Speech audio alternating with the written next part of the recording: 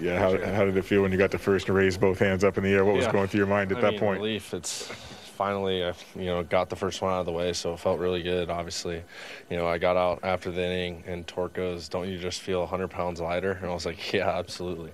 But it was a great moment. I'm obviously super excited to get it out of the way, and now just try and get in rhythm and keep going. How much lighter and more confident did you feel in the second, AB, and what was your approach in the second? Yeah, it felt great. I mean, obviously to get the one out of the way is like the big thing, and then going to the second at-bat, I saw him well. Obviously the first at-bat, and he just threw me a first-pitch changeup and just put a good swing on it, and so got the second one out of the way, so just got to keep going now. And then worked a walk in there as well. You're approaching that one and what you saw in that, AB. Yeah, he was a sinker, slider guy. He was kind of busting me in with the sinker. Missed a couple times and then threw a slider, and I was seeing it out of his hand pretty good. So just had battled that at-bat out and, had a good walk.